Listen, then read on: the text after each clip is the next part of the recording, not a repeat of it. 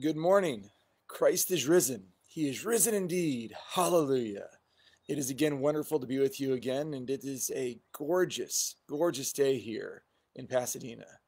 The birds are singing, the squirrels are out eating our bird feeder food, and boy, we have a lot of singers out here. The cardinals are singing, the blue jays are singing.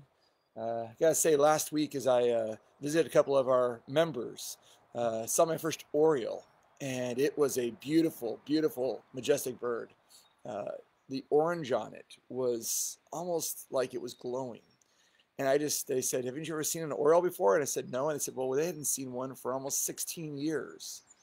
And so I was very happy to see an oriole. I love, as you know me, the creation of our God and how diverse and gorgeous it is. It reminds me of how he provides for us every single day. And he takes care of each of us in our very unique ways and needs so that we wouldn't have to worry about anything. So that we would know that we have this loving Heavenly Father who is always there for us and who is always providing. Look at the birds of the air. Look at the lilies of the field. They don't toil or spin, they rely upon God to provide for all their needs. And so I sit here in the mornings as the sun is rising over in the east. I hear the birds and I think, the Lord, you take care of all. We have nothing to fear. We have nothing to worry about, for you are the provider. You are our God, and you love us so, so much. Today is we are going to begin a devotion. I have a devotion from my book yesterday that kind of gave me the idea for all the saints. I know I've shared this with you before. But when I read it, it not only was a wonderful devotional thought, it also reminded me of my own, I guess you would say, my own lackings when I was a young child or even when I became a young adult. Um, in the faith, you never fully grow up. You're always growing, you're always learning, you're always seeing things in a new way. And for me, what I want to share with you today is about prayer. Uh, our Lord makes it very, very simple for his disciples, for us, to know that we have this loving God in heaven who provides for everything. And so don't worry about your needs of the day, about your food or your daily needs, whatever it is, especially in this world where we are fearful of the pandemic. Don't worry about this stuff. Instead, just trust that he has given to us all that we need and that he'll provide. And the things we need to be praying for is in our relationship with him, our relationship with others, and more precisely, our threats and attacks from the evil one, from Satan. As I've shared with many people, I always want to remind you that when we are engaged in debates, verbal arguments or battles, or even physical arguments or battles, that our battles are not against flesh and blood, but what's going on are the emotions inside of us that can dictate and control and cause us to do things that are just very inappropriate and to say things and act in certain ways where the devil is working on us, trying to pull us apart and trying to pull us away. And yet, Jesus teaches us a way, a very simple, simple prayer to get us refocused and to get us, kind of keyed in on the Father's will and on how he provides, to see ourselves even greater than the lilies of the field, the birds of the air. So today I'd like to share with you from Matthew chapter 6 and a little devotional thought from Ditlev Gothard Monard, who lived back in the 1800s. Hope I pronounced all of his name right. In Matthew 6, it's part of Jesus' Sermon on the Mount, and it's a sermon to his disciples. We already heard the Beatitudes, and we heard some teachings about life, and so now he moves into how to live, giving to the needy, and as I want to focus on today, prayer. So he begins Matthew 6 with these words: beware of practicing your righteousness before other people in order to be seen by them, for then you will have no reward from your Father who is in heaven. Thus, when you give to the needy, sound no trumpet before you, as the hypocrites do in the synagogues and in the streets, that they may be praised by others. Truly I say to you, they have received their reward. But when you give to the needy, let not your left hand know what your right hand is doing, so that your giving may be in secret, and your heavenly Father who sees in secret will reward you. And when you pray, You must not be like the hypocrites, for they love to stand and pray in the synagogues and the street corners, that they may be seen by others. Truly I say to you, they have received their reward. But when you pray, go into your room and shut the door, and pray to your Father who is in secret, and your Father who sees in secret will reward you. And when you pray, do not heap up empty phrases as the Gentiles do, for they think that they will be heard for their many words. Do not be like them, for your Father knows what you need before you ask him. Pray then like this: Our Father in heaven, hallowed be your name. Your kingdom come, your will be done, on earth as it is in heaven. Give us this day our daily bread, and forgive us our debts, as we have also forgiven our debtors. And lead us not into temptation, but deliver us from evil. For if you forgive others their trespasses, your heavenly Father will also forgive you. But if you do not forgive others their trespasses, neither will your Father forgive you your trespasses. And when you fast, do not look gloomy like the hypocrites, for they disfigure their faces that their fasting may be seen by others. Truly I say to you, they have received their reward. But when you fast, anoint your head and wash your face, that your fasting may not be seen by others, but by your Father who is in secret. And your Father who sees in secret will reward you. That's the text. I kept the bracket, the bookends of the giving to the needy and also of prayers of fasting, because they give contrasts of how others pray, how the hypocrites, as Jesus refers to them here, and then Gentiles pray or do their actions. It's not to be connected with the Lord, but to show off and act around others. Now, before I share the devotional thought, I'll share a little personal story for myself. I grew up as a Lutheran pastor's kid, which means I grew up in the church. I grew up every Sunday going to church. That was kind of a rule in our house. Not that I had to attend church or service. It was essential to be part of the body of Christ gathered, of course. But my dad always let me know that I didn't have to attend every Sunday, but if I wasn't going to attend, well, then I must have something better that was going on that day. So I learned that in order to have God first in my life, that I must set my life in a way that shows that he is God, he is Lord. And so I went every Sunday, not reluctantly or angrily, but realizing that by going, I was showing to myself and teaching myself that there was nothing more important than God in my life. However, I have to be honest. I would go and we would worship, and I would love singing the songs. I would enjoy the different orders of matins, and trying to sing with my dad and with others in the church was sometimes a challenge to make it through our worship services. As I would try to chant with them and think, well, this is kind of cool and difficult at the same time. And I would go through all the writs and even the prayers and those things. And it wasn't until I got to college. And one of my girlfriends there was not a native English speaker. And so I would take different girlfriends to church with me in the morning on Sunday mornings. And when I took her one Sunday, I realized that the hymnal was going to be difficult to read or understand, or at least I thought it might be. We began our service in a time of confession. And same one that I'd said for probably, 20 years at that point.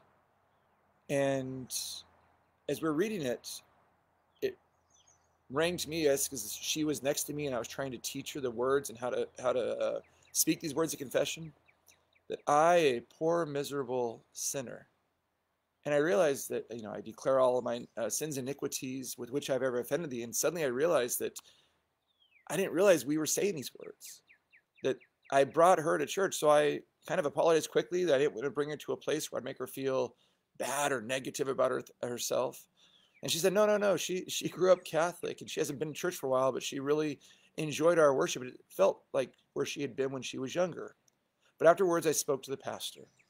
If you know me, I always like to talk to people and especially ask questions. And I said, how long have we been confessing our sins with these words? And he said, every Sunday. And I thought, I never thought about it or realized or I guess heard the words so clearly before. He's like, yeah, he says, sometimes when you be in the church for a while, you can kind of go through the motions. You kind of get such into habit of saying things that you start to disconnect, thinking about, what's going to happen later, or who's next to me, or what's going on around me, thinking about how others see me, or even what I want to be seen by, and your mind can wander even as you're saying the words. And what I found in addition to that was when I say the Lord's Prayer, as soon as we'd say, Our Father, who art in heaven, my mind would quickly wander. I would be saying the words, but my heart and mind were not engaged. And so for me, in that one Sunday at Santa Cruz in college, it was a repenting, if you will, a recognition of what I was doing, and how what I was doing was inappropriate. It's not how prayer was meant to be, of just speaking and going through the motions. And so the reflection I had here from Detlev Gothard Monard, here's the way you spell his name, because I don't know if I'm saying it right or not, is this: there is perhaps no better way to learn the state of our soul than to note how we say the Lord's Prayer. If the words come easily, half thoughtlessly, from our lips, it testifies to the great immaturity of sloth and indifference. For they are such weighty words, so rich in content. When we thank God for all of his blessings, we must reckon the Lord's Prayer as one of the greatest. For it is so wonderfully adapted to all ages, all conditions, all moods. If we were born into a Christian home, we do not remember the first time we prayed it, as little as we remember the first time that we saw our father and mother. So much else changes and grows old, but it is eternally young and grows in strength as the years pass. So much else has failed us, but if it is our faithful guide through all vicissitudes, they are the same words repeated again and again, and yet how they can change their shape, how flexibly it fits itself into our needs, will remain always the same, ever embraced and borne up by the words, Our Father. We desire no higher wisdom than to be able to pray our Lord's Prayer with every greater sincerity and inwardness, that we do not wish to die with any other prayer on our lips. Therefore we thank thee, our God, for our Lord's Prayer. I've learned over my years of ministry, and I'll just say specifically in my first church that I served solely in Fallon, Nevada, St. John's. Just before I came there, the interim pastor had done a Bible study on the Lord's Prayer. And what he had encouraged the people to do there as they prayed in worship was to speak each petition slowly and pause, to think about what they were praying. When I came, I didn't know that, and so, as you know me, I speak kind of quick. Try to slow down as much as possible. They let me know, Pastor, don't go so fast. Slow down so we can think about each petition. Because we've learned each petition carries such weight. And if you read Martin Luther's Small Catechism, you understand what each petition is, what it contains, what it conveys. And so I learned while I was at St. John's to pray the Lord's Prayer, pausing after each petition, so that we might truly reflect on what these words mean in our lives and what we are conveying, what we are bringing to our Lord and God. And so I would like to just mention the names of those who are in need in our church, so that we might lift them up to our God in prayer. They're also on our weekly announcement page that we give with the service folder. You can download on our website, or you get emailed through our email blast on Friday. And then I'm going to ask that we just pray the Lord's Prayer, but we pause after each petition to truly just realize all that we are asking our God to do, to give, to bless us with. And so when we think about those in our church who are in need of prayers, we think of Bunky and Mary Beth, Gisela and Harry, of Rich, of our brother Gene, of Vicky, who is going through her cancer treatments, of Sharon with her eyesight, of Mary, of Betty and Kim, who are both right now battling cancers and are undergoing treatments for that. For our brother Charlie, who is still dealing with the effects of a stroke. For Bert, who is in a care home. For Roberta. For my wife Rachel, as she continues to recover from her surgery. For Carol, who is also in a care home. For Ed Gantz. For Michelle, who has recently been diagnosed with COVID-19. For Bill, who was also tested positive for COVID-19. For Hilaria, who is in the ICU with COVID-19. For Ashley and her baby for pregnancy complications. For Bobby, who also was positive for COVID-19. For Carol, who is having her kidney removed. For Shelby Lynn, who's in shock trauma after a horrific accident. For Bruce, who had his last cancer treatment this last week. For Becky, who's in the hospital. For Mary Lou, who is also positive for COVID-19. For Ashley, who again is tested positive for COVID-19.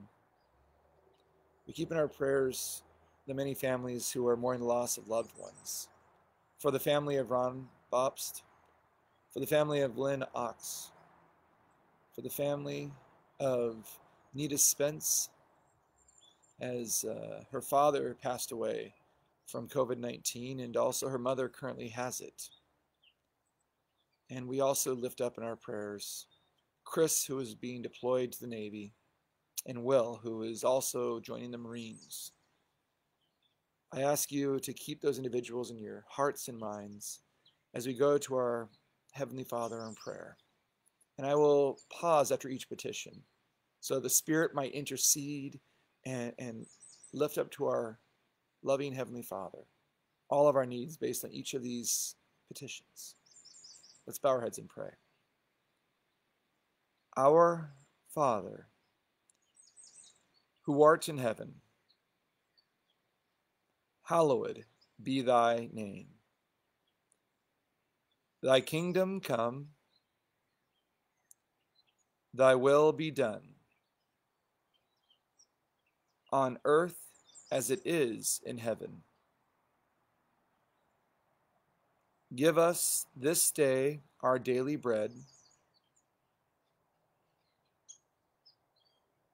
and forgive us our trespasses, as we also forgive those who trespass against us. And lead us not into temptation, but deliver us from evil. For thine is the kingdom, and the power, and the glory, forever and ever. Amen. May you have a very blessed day today and every day. May your prayer life, your relationship with your loving Father be the basis of all that you do. May you not live in fear, but in faith. May you not worry about today or tomorrow or the next, but know that the Lord is with you and provides. And may you be aware of the many temptations of our heart, of our emotions, of our feelings, of the tempter who's working outside, and especially of the physical dangers around us. That you would go to your Heavenly Father regularly, often, and just speak to Him as the one you know is in control, who loves you and will see you through all. I encourage you to have a blessed day. I look forward to seeing you very, very soon. I love you very much, and aloha.